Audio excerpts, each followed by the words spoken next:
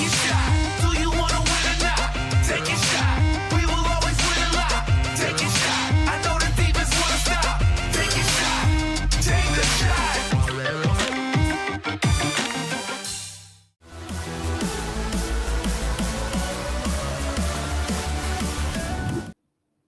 Hey guys, welcome back to Zcode System. Drew here to talk to you today in our latest video, which we're going to be talking about the upcoming matches for September 19th, 20th, and 21st in the English Premier League. And that is match day 2, as we all know the league starting about a month later than it normally would have due to the various issues with the coronavirus pandemic. Now, as you can hear from my voice, I'm a little bit under the weather here. Nothing to worry about, no big deal, just a bit of a head cold. But this video is coming a little bit late this week compared to what I would have normally done and what I wanted to do, putting it out earlier this week. So a little bit behind due to being a little bit under the weather. But now we're here and we've got some picks to give you as we go into match day 2 this weekend in the Premier League. And specifically, I'm going to talk about the second day of match day 2, which is going to be Sunday the 20th.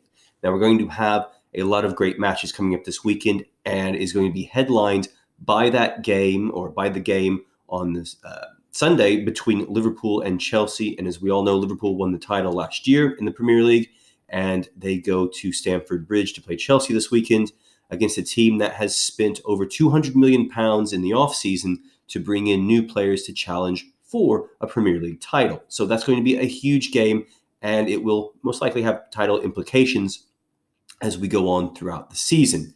Now, of course, you can always go to the Zcode System blog and you can get up to date on the various things that we post there, all the different blogs I've posted already this week, our usual match day 2 preview and picks, so you can go and check that out, as well as you can see the different contests we have there. The wins continue, and you can get up to date on everything you need. And of course, sign up to the VIP club where you can get picks every week for various sports, whatever sports that you're betting on. I'm sure if you're betting on NHL right now, you're going to love to go over there for the Stanley Cup finals, which are coming up between the Dallas Stars and the Tampa Bay Lightning, as well as you can get the baseball picks, the NBA picks, whatever it is that you follow, you can get those there. So be sure to check that out. Now, let's take a look at some picks for this weekend with the English Premier League, match day 2. And specifically, I'm going to use the Soccer Buddy tool this week to show you just how that works and how you can use it for your picks on the Premier League and your betting. Before we do that, let's take a quick look at another website that I use quite often. It's understat.com, and just to take a look at the fixtures that are coming up this weekend, as well as the current table in the Premier League.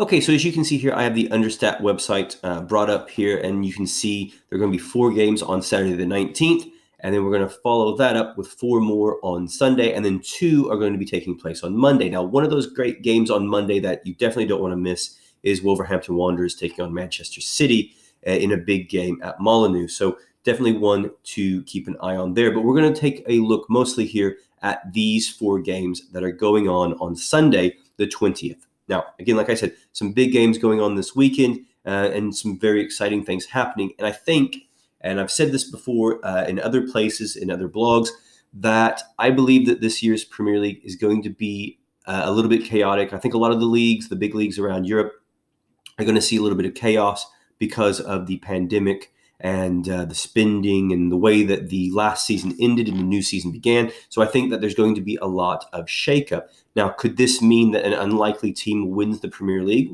Perhaps.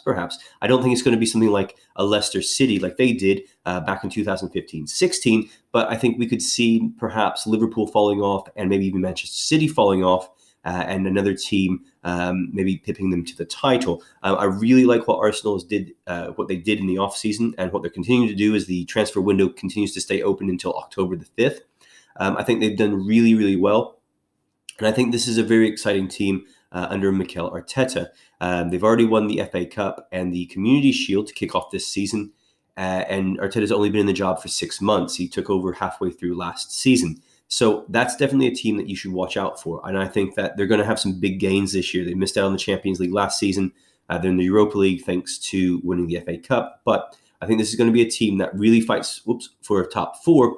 and a team that you might see fighting for a title at some point this season. And as you can see, I accidentally clicked there on Arsenal, but I'm going to go back here to the fixtures for this weekend. And I also think that, talking about teams that have a fall off, I think we could see Manchester United having a fall off this season. They've done very little in the transfer window to improve the weak areas that they had. Of course, the window is still open for another month. But again, I think that we could see a fall off there at Manchester City, especially with Chelsea and Arsenal getting stronger this offseason. And I still have question marks around the manager, Ole Gunnar Solskjaer. So they do have a test there against Crystal Palace this weekend on Saturday. Crystal Palace go in having won on opening day. Although Manchester United didn't play to start the season, they had an extra week off.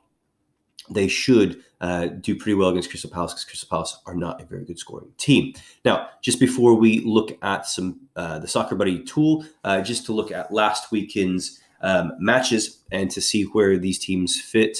And you can see the teams that all claimed victories right there, down to 8th place Crystal Palace. Those teams all picking up wins. And this website, like I say before, understat.com is a website I use for a lot of the writing that I do, because I love to look at the expected goals and expected points totals. And you can see there all the teams in green who have exceeded those marks from match day 1. So definitely a tool to definitely use. Now, let's take a look at the Zcode System Soccer Buddy tool as we do some picks and predictions for this weekend. Okay, so as you can see right here in front of us, we have the Soccer Buddy tool, and you can just find this through the VIP. Just go to the different bonus tools that we have, and you can search for this and find it right there on the drop-down menu. This is a great tool to use, and it gives us an idea of what we can think or what we can look into for the games, the predictions for the games coming up, with the idea of over/under goals, as well as second half goals scored over/under, and both teams to score. So this is a great tool to use, and you can always use the VIP Soccer Buddy tool video to learn more about how it works when you use this for the games that you are betting on. Now, as you can see, you can change your date to pick the games that you want, as well as you can change the league. So, of course, we're using the Premier League. So I'm just going to use my drop-down menu because as you can see, if we have all leagues, we're going to have a lot of games going on. So just give me 1 second to search out the Premier League. And as you can see, we've got the drop-down menu, and we're going to just find the Premier League and scroll. But you can see the power of this tool because we have all of these leagues that we can have picks, predictions for that you can wager on. So if you're just looking for a couple of games to wager on say, a Wednesday evening, you'll be able to find a league that is playing. Now, we're going to just scroll down and take a look at these games and that gives us actually our games for the 19th. So I'm just going to pick the games for the 20th.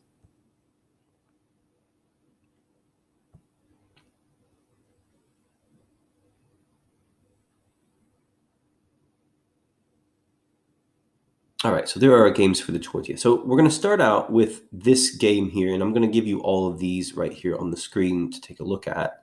But we're going to talk about that Brighton versus Newcastle game to start out with. And Newcastle go into this to this match day 2 having won 2-0 against West Ham on match day 1. Goals from new players, new signings, Callum Wilson and Jeff Hendricks. And they take on Brighton, who lost to Chelsea on opening day. They lost 3-1, and of course it was always likely that Brighton were going to lose to Chelsea on opening day, which they did in the end. Now, they did put up a bit of a fight, drawing level at 1-1 just after halftime, but the defense just let them down in the end, allowing allowing Chelsea to win that game 3-1. I really like what Newcastle has done in this offseason. They weren't the best team last year. They fought relegation for much of the season. They changed managers prior to that campaign with Steve Bruce coming in, and there wasn't much money going around. The team was expected to be taken over by a conglomerate led by the Saudi Arabian royal family over this summer. That fell through, and the club has been kind of in limbo. They have signed some really good players, not great eye-catching names like Callum Wilson or Ryan Fraser, but players that should really improve this team. And I really like what they've done. Brighton are not a great scoring team. They showed some defensive weaknesses last week. And we all know that Newcastle is a very good defensive team when they play at home.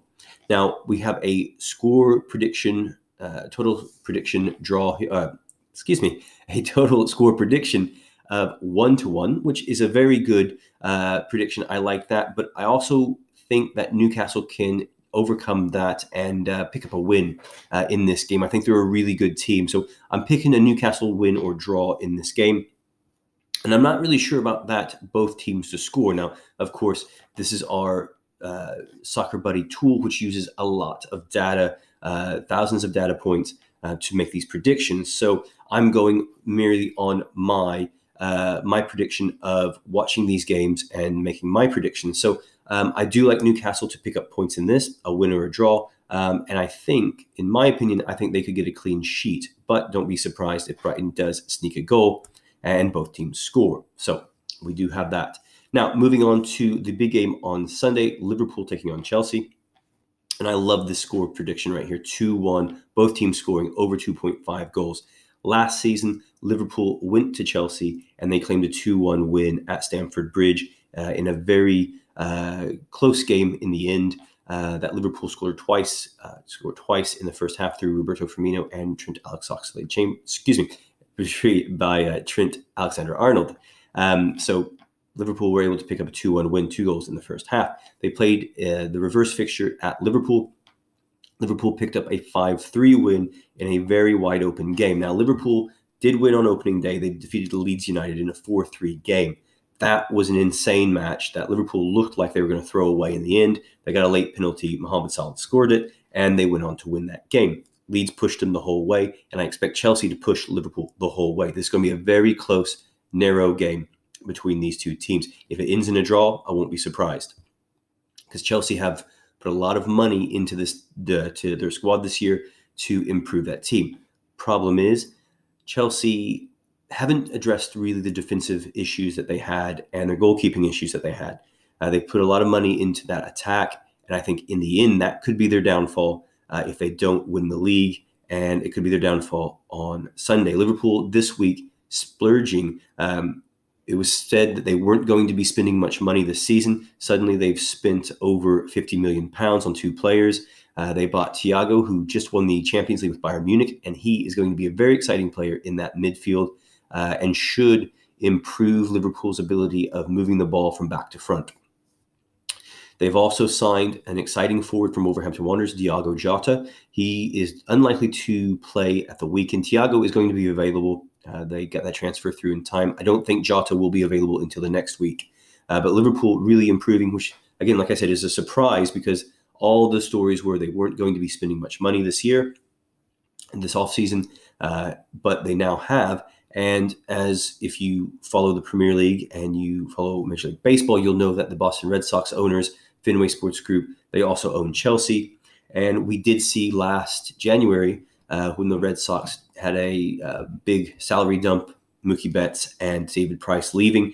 And a lot of that financial, the financial moves that they made there with the Red Sox, it kind of felt like it was going to move over into Liverpool as well. Suddenly, though, the owners have put some money in and Liverpool have bought heavily, and I think they were influenced by what Chelsea has done. Now, Chelsea influencing what Liverpool have done in the transfer market, and I think this is going to be a great game with Liverpool just shading it in the end, and I like that 2-1 scoreline. Now, moving on, as you can see the Soccer Buddy tool here, we've got Tottenham taking on Southampton. This is a tricky game for Tottenham because they have not won at Southampton, I believe, if I can remember correctly, in their last 3 trips there. Last season, these teams played 4 times, and both times Tottenham went to St. Mary's Stadium. They were unable to win. They lost in the league, and they drew in the FA Cup at St. Mary's Stadium. So don't be shocked if Southampton do get points from this game. Southampton did not start the season well. They lost last week to Crystal Palace. They had plenty of chances, but just couldn't put them away. Tottenham also lost on opening day. They lost to Everton at home thanks to a late set piece goal from Everton. Tottenham also played in midweek. They went away to Lokomotiv Plovdiv in Bulgaria for the Europa League, and they nearly lost that game as well. They needed 2 goals in the last 10 minutes to overturn a 1-0 deficit to progress in the tournament. So this isn't a Tottenham team that is is showing a lot of strengths right now. There's a lot of issues with this team that I think goes very deep, and a lot of it has to do with manager Jose Mourinho. He's been in the job for almost a year after taking over from Mauricio Pochettino, and he's really chopped and changed things and just absolutely taken Tottenham into a 180-degree different direction than where they were under Pochettino, with their tactics, with their player selection, with their player recruitment. Big news this week was Tottenham re-signing Gareth Bale from Real Madrid. Now, if you remember, Gareth Bale was a star. He rose to prominence with Tottenham Hotspur before going off to Real Madrid. Lots of people are claiming this to be such a big move, and he's going to be able, Bale that is going to be able to rekindle his best moments now back at Tottenham. And I really disagree with a lot of this. He's not really played a lot over the last season, 2 seasons at Real Madrid. He was on the fringes there. He is older. I believe he's 31. He's got a terrible track record for injuries. And I just think that this is going to be a bit of a failure. I think he's going to have some moments where he really shows that old form that we've seen before. But I think in the end, it's going to be a bit of a poor decision on Spurs. And there was a story over the week that before Mourinho got to Tottenham, when Mauricio Pochettino was the coach, that you would have never seen Bale signed again by Spurs because he just wouldn't fit into things. And I don't think he really fits into things right now at Tottenham. And I don't think Mourinho's tactics help this team at all. 2-1 scoreline there to Tottenham. I do think Tottenham can get points in this game. I wouldn't be surprised if Southampton claimed yet another draw against Tottenham at home. But we did see last weekend that Southampton just weren't great in attack. And to make things worse, Tottenham are linked with Tottenham are linked with Southampton's leading scorer from last season, Danny Ings, and that is likely to unsettle him for this weekend unless he wants to put in a big performance for a team that is tracking him right now. So I think Spurs will get a win or a draw in this game, and they will get their first points of the Premier League season. Now, as you can see there, Leicester City will be taking on Burnley at the weekend as well. We've got our prediction there from the Soccer Buddy tool. And you know what? I like this prediction. I like Leicester City to pick up the win in this game. 1-0. Burnley do play a really good defense. This will be at the King Power Stadium, Leicester's home. Leicester City did take until the second half last week to score. They ended up getting 3 goals against a very poor West Brom team in the second half. 2 of those goals came from penalties. So I think Leicester City will pick up a win here. I think they're going to be strong for the first half of the season, just like last year. They're going to be strong for that first half of the season before falling off in the second part of the year. But again, I think they're going to pick up a win here on match day 2. So guys, those are our picks this week. Those are my picks this week. And I've hopefully given you some knowledge going into making your bets for the 20th of September. That's Sunday's games in the Premier League on match day 2. I've given you 4 games there. You can go over to the blog, read some more that we have posted up there. And of course, you can go to the VIP and you can go to the Soccer Buddy tool to find the score predictions and the picks for the games on Saturday, the 19th, as well as the games on Monday, the 21st. Now, we've got a lot of football coming up, not just the Premier League, but the Champions League. Qualifying rounds are still going on. The Europa League qualifying rounds are still going on. And we're going to be coming up on, in October, I believe it is, the group stages of those tournaments. So a lot of football is coming up. And because of the pandemic and the leagues all starting late, everything's going to be crammed in there for an unbelievable year of sports. So guys, good luck this weekend with your betting. Thanks for watching the Zcode system.